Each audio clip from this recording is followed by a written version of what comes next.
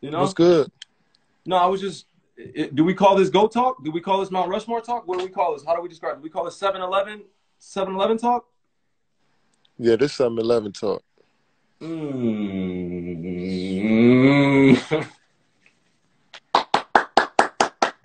This 7-Eleven talk. Yeah. Yo, I got a few questions for you though.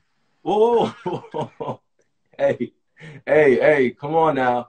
Come on now. You come on to Sin with Kai. I welcome you in as a guest. Like just a little bit respect between us. Nah, but I'm just saying though, cause you ain't did no media or nothing. So I think it's as your teammate that I should be asking you the questions. You know what? Okay, that's fair. I had something in my phone, but okay, we'll do this. Yeah, sitting with Kai. You know what? Hey, the floor is yours. All right. You told me once we uh, decided to play for the Nets that you needed 4 post-ups a night. I mean, 8 post-ups a night, 4 each half. I think that's too much for a 6'1" point guard, and I think that might hold up our offense. But I wonder why you decided to play more of a big than your normal position. You know what? I honestly, I feel like my my soul tells me I'm 6'11". I'm 7 feet. I'm you. You know what I mean? I'm able to shoot over people that, small guards. I don't know. I'm not going to just describe who the small guards are, but as I got a little older, I feel like I could just shoot over anybody so even you to this point where I was like, man, I want to be more of a post up guard. That's really my game. Mark Jackson type back downs and back you down from half court to the block. Basket, the object of the game is to get as close as Yo, you're not backing nobody down from half, man. no, Stop. I am backing people down from half court. No, you're not, bro. Like You asking for like clear out duck ends. Like I'm gonna start at the dunker spot, and once you drive, I'm ducking this guy in so I can shoot the hook shot. Like, well, you 6 feet. look, hold on. Can I ask you a question now? I don't mean to Yeah. cut you. When we were playing today and I ducked in, Hmm. you know what play I'm talking about. We were scrimmaging today. Which one? We were scrimmaging today. You had the ball, and I was running up the floor, and I thought I had the seal. Oh yeah, yeah. Like, yeah. I mean, I was gonna throw it over the top, but you really are small as shit, so I really couldn't see. You know what I mean? I didn't think I had the good angle. Plus, you had Chiozo on you, which y'all the same height, so his length was a little bit. His hand was in the Hold on, way when you tried to duck in. wait. Hold on, y'all. Hold on, y'all. Let me get something straight on sitting with But Kyle. Let me get the something point, straight with Kyle before 7 continues. Before we continue this 7-Eleven talk, this is a safe space where we talk to each other like this, okay? yeah, It's a safe space. yeah. But look, I even have to address 7 this way. It'll just show a little bit more respect on the show for the actual host. You know what I mean? Because I just want to be able to just communicate with you about how I feel as a post-up guard. In my past life, like I said, I was you. I was you. I was you. What you are now, that's what I'm up here. Same mentality. I'm getting to a spot. I'm raising up. I'm getting to a bucket. My footwork is impeccable. I have length. I'm able to shoot over top, hold the follow through, and I don't see people. I do you not feel the same way? I do sometimes, but I'm just saying I don't think that's good for the continuity of our offense if our point guard always want to be underneath the rim. You know what I'm saying? You know what? That can come off. That can come You off. get what I mean? I do. You're right. That can come off like I'm trying to implement myself. Just okay. Yeah. So what about 7 post ups instead of 8?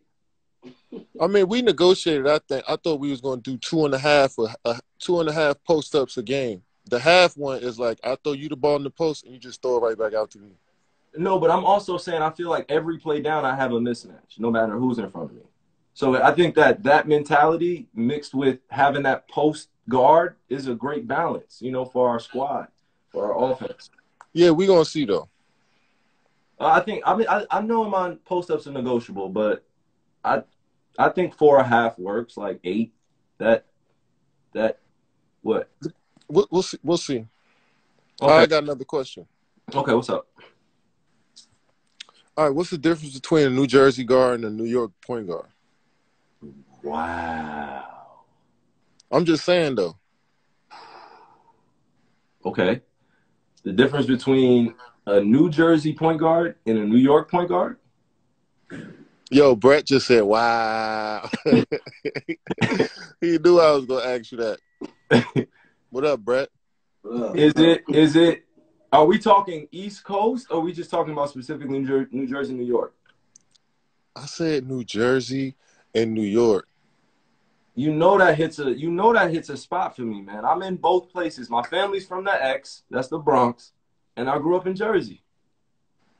But you spent most of your time in Jersey, though. I spent most of my time in Jersey being skateboard re.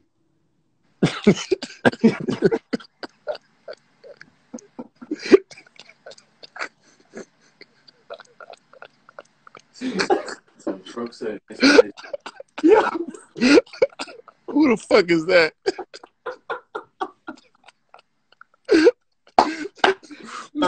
All right, bet. I'm just gonna do this. I'm gonna say this. My lives were different. When I was in Jersey, I was able to get away with high crossovers, trying to bop people. When I was in New York, people were trying to do that to me. And it was hard-nosed basketball every single game. Like, since I was 6 years old, 7 years old, being in the jungle, being around that entertainment, that culture of basketball, like, there's no way you could really describe it. Parents are into the game. The crowd is into the game. We appreciate great moves, you know, high-level basketball, high-level plays, competitiveness, that New York chip on your shoulder mentality, because I grew up around all of that. You know what I mean? I just had a great perspective that I've been able to implement now in terms of my attitude and my mentality, because most of my guys that I was growing up with were in the projects, grinding out of a sense of pride, out of making sure they had got a scholarship to be the first one in their family to graduate. You know, this is my father's journey as well, but others from New York City can attest to this. Old New York legends that were doing amazing things in not just college careers and legacy, but NBA as well, and they paved the way.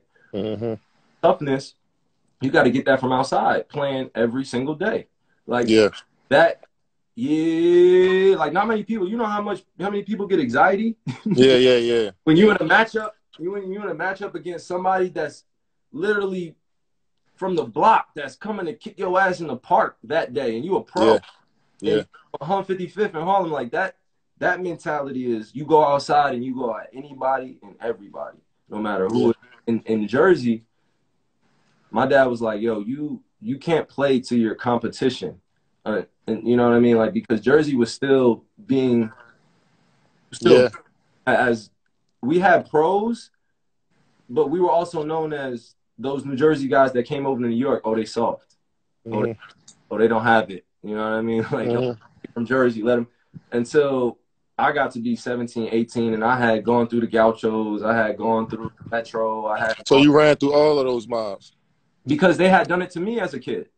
You know what I mean? I was around all of my generation and the little guys older than me. So that's what I was saying was just the mindset.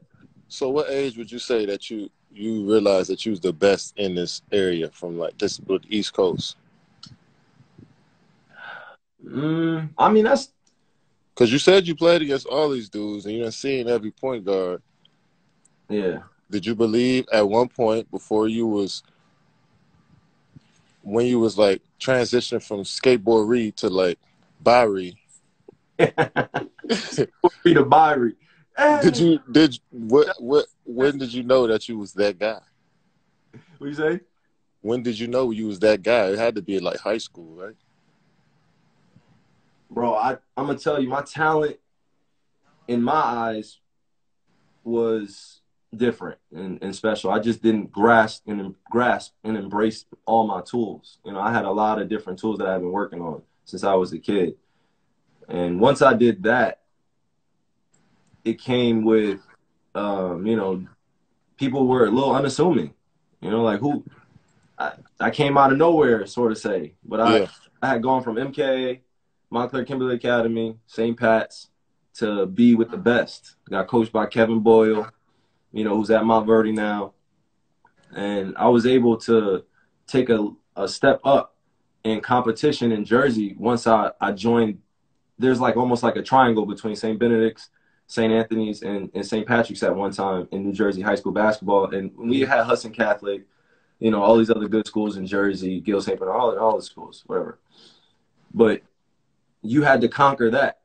And we had a mob my junior year when we won the state championship. And then my senior year, do you want to know what happened? Why y'all didn't win the states? Yeah, why we didn't end up going to states? Y'all didn't go to state? Bro, we got kicked out of states. For what? Y'all was cheating. See, I knew it. Y'all probably had somebody else 22 on the team. Don't do that. You playing a point guard, playing a two guard with you. What happened?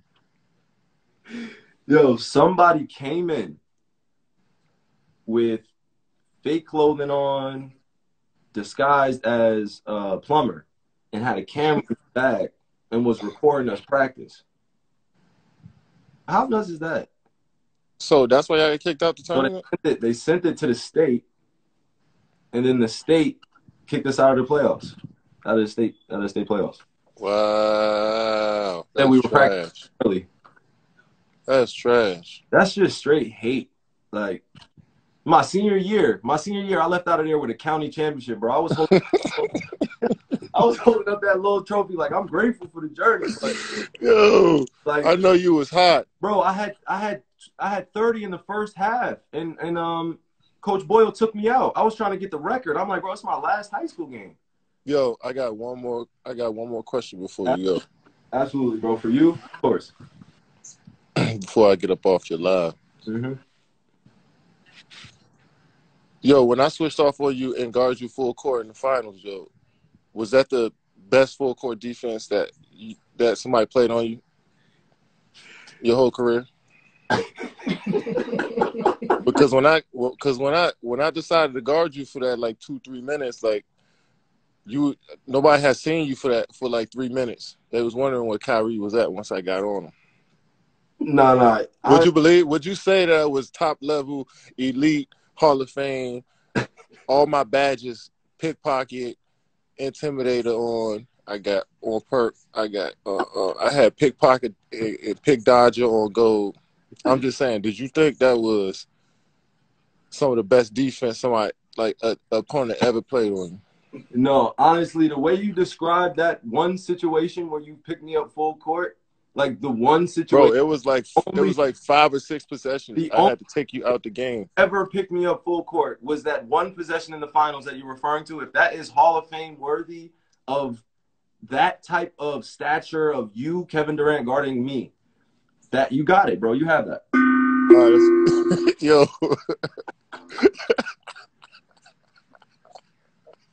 Yo, I appreciate it, bro. But I had a few questions for you, though. Yeah, go ahead, bro. If you don't mind. All right. Hold on. Let me see this, man. I wanted to know about some of your musical influences that changed your mindset. Or, like some of your musical influences, some songs or some artists, you know, that changed the way, like, because I remember you were telling me during the finals, 2017, into Biggie's "Was It Ready to Die" album. Yeah. And you said that every day you were consistently listening to his lyrics and dissecting it, and you just felt like you could translate that into a great consistently. Yeah, see, when I listen to Biggie, you realize he doesn't take a line off. Every bar was like perfected and crafted to fit in, and it felt like it was so natural. Like, it didn't feel like Biggie even wrote shit down, but it fit perfect. You know what I'm saying? You could tell that every bar meant something. So I told myself to focus on each possession, see how what's the most I can get out of each possession. And then, you know, outside of Biggie too, in that finals, Jay Elect had dropped a song and said that Jay Electronica. Okay. He had dropped a song during the finals and said it was inspired by my play. And you know that's my favorite rapper. You know what I'm saying? That's like one of my top 5 dead or alive. That's one of my guys. You know what I'm saying? So Hold on. What time the ancestors with Jay Electronica? Because Jay Electronica, let me tell you, a guy, preacher. Go ahead. Tell me why he's your favorite artist, though. Man, he's Universal Soldier on his album. That joint, and it's just one verse. That joint spoke to me so crazy, but he just speaking real wisdom and knowledge about how we should navigate in this world. You know what I'm saying? Especially as black men who are perfecting a craft and a skill. You know, and I just appreciate what he brings to the table, and his journey, his experiences, how he put it in his music. So simple. You know what I'm saying? I appreciate that. No, respect. Is there anything you like that? Like, just, was there a time when you felt like an album really changed? You know, other than Ready to Die during the finals, like an album that you listen to in the summertime, or an old groove that your mom put you on, or an old album that just sticks with you, where it just is nostalgic. You know, reminds you of that Saturday morning. You know, kind of that type of vibe when you're getting ready for games or when you in the car. Yeah. I think for me, getting ready for a game, it was always soothing music, you know, shit that calmed me down, you know, right before a battle, so I can be totally relaxed, you know what I'm saying? Yeah. And Sam Cooke used to come to mind all the time. My grandmother used to play that. And that will always, like, if I hear Sam Cooke, that's instantly taking me back to my childhood, how I used to run to the gym, how every day was just, how can I get to the court? You know what I'm saying? And that childlike joy that I had for it back then, you know, the same approach that I try to take in the league. And it's tough to do that with so many. Yeah. It's just so much on you in the NBA. It's so different than just going outside and playing with the homies, you know. But I still try to recreate that by listening to music, watching stuff, watching film of old players, you know, studying film with my teammates, you know, stuff like that. Yeah. Do you feel like music and art has a way of helping you create the reality in front of you? Most definitely. It kind of helps you paint a picture visually. Yeah. Because what we mean, dreaming is we visualize something and then we got to have the courage to actually go do it in reality. Yeah. So when you continue to hear things that you hear people reach a level of, you know, a level of self where they know who they are, especially they find out their identity, they know who People their like ancestors to are. call that enlightenment, by the way. Enlightenment. When you reach a level of enlightenment. Continue, yeah. When you reach a level of enlightenment that shines through and through your art, you know? Yeah. So you could tell the real ones, you could tell the people who actually been through some stuff, you know what I'm saying, by how they produce their art, you know? So there's a lot of people out here producing art and we consuming a lot of stuff, but you continue to find your identity and who you are, you start to weed out the things that you enjoy, the things that move your spirit, you know? Yeah. And I wanted to just ask you this as well before, and I appreciate Seven getting on here and sitting with Kai. Thanks, brother. No, I appreciate you. What do you feel is most contributive to you staying balanced every day? You know, as we go, like you said, you get ready for a battle, ultimately win the war, which is an NBA championship, which is what we're after. Bigger than an NBA championship for us, as we both have discussed. But for that, the standard of is that, you know, let's collectively bring brothers that look like us, that think like us, that are aligned like us. Let's get together, let's galvanize, form a group. But as an individual, we have a responsibility to come in and do our work as well. you know, you have not an obligation, but a responsibility to just yourself first Yeah. to make sure that you do that. So what do you think is most contributed to that of you staying balanced every day? Because I appreciate you coming in at the same kind of like we're here Yeah. to we're here at the court. Let's work. We're here to make music. Let's work. We're here to make art. See, we're here to have a good time. Let's do it. So yeah. Yeah, I had to realize they were all individuals, even though we play on the team. You know, we all bring something unique to the table that needs to be um, given space to grow. You know, so I like to come into the gym and just focus on myself. And if obviously people will gravitate towards the guys with more experience and the guys that they seen on these levels, you know, so I try to give each individual their space, but know that some may be watching me. So let me go as hard as I can in each drill. Let me show them through my actions Mm-hmm. what my routine has been, you know, since I stepped into the league. And let them know that it may change. You may go through ebbs and flows of just who you are For sure. as an individual and as a person.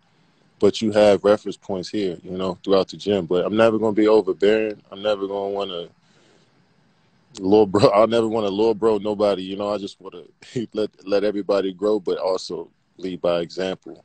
For sure. Just coming in, going to work, not saying much, trying not to argue with the refs in practice, trying not to get too pissed off in situations. You know that.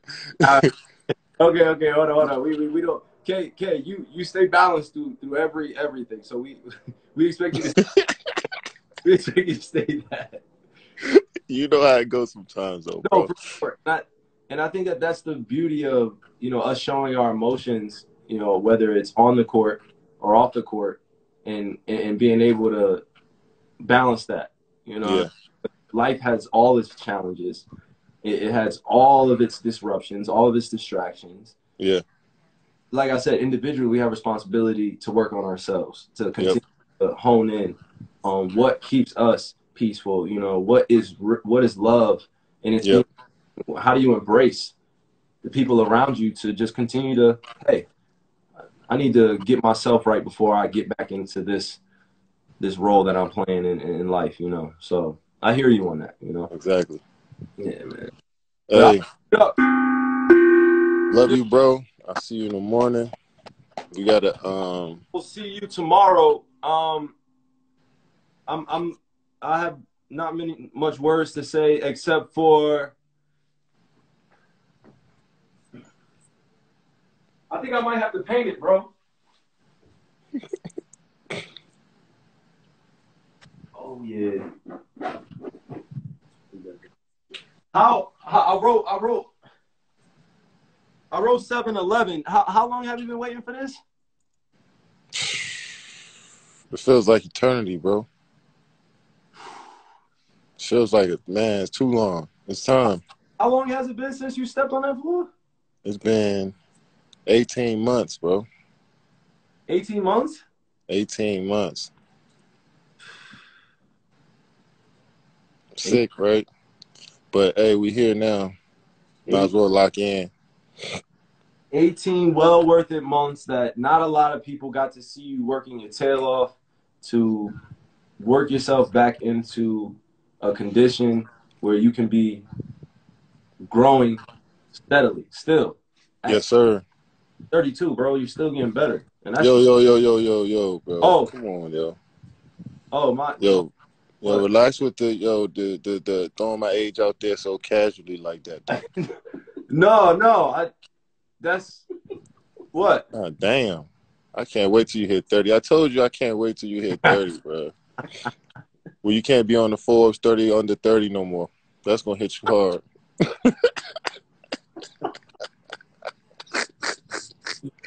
Yeah, Yo, they throw the 30 for 30 out. I'm like, damn, yo, I'm getting old as shit. yo, how many times were you on that list though? Yo, damn, in all my whole 30s, bro.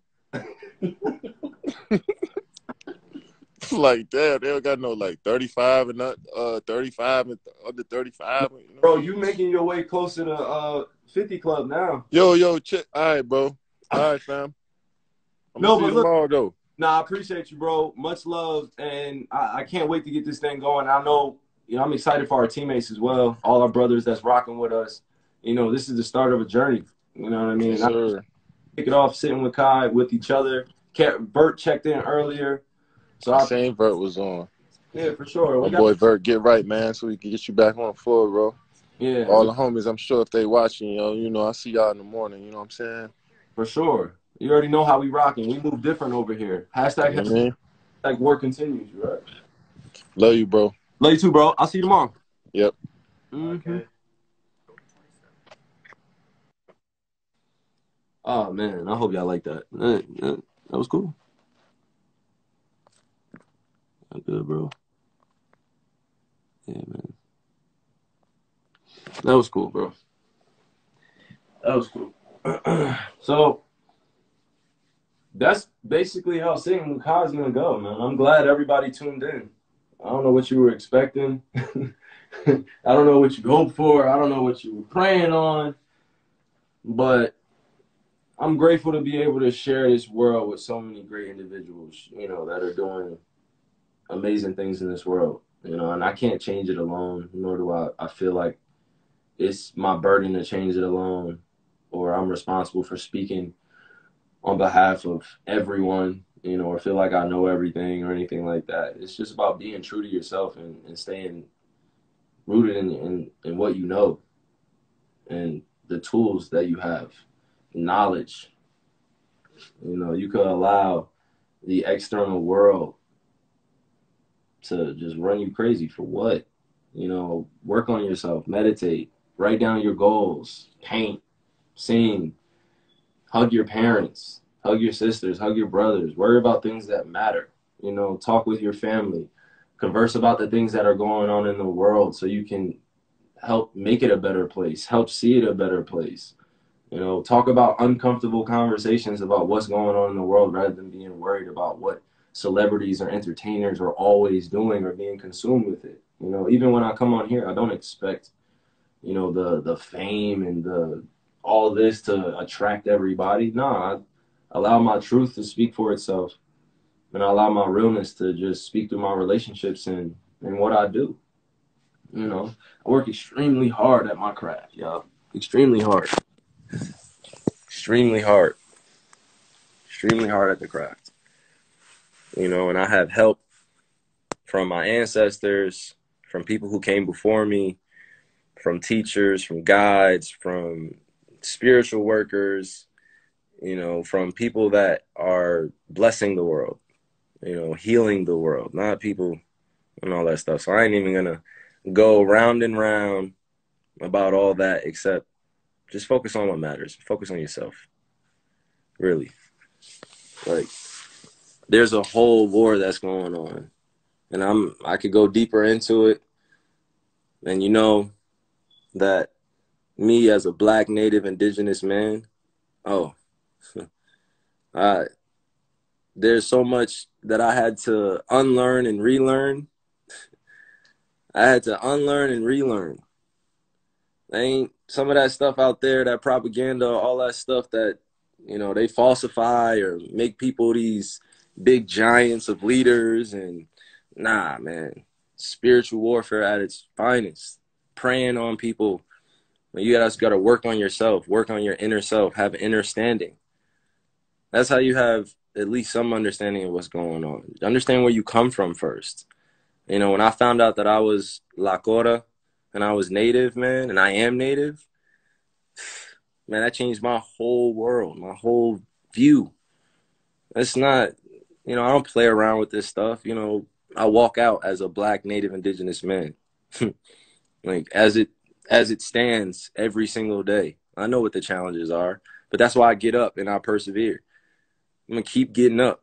Keep trying to knock me down. Keep trying to knock me down. Keep trying to knock me down. Keep trying to knock my people down. Keep trying to knock my culture down. I ain't for that. We standing and fighting.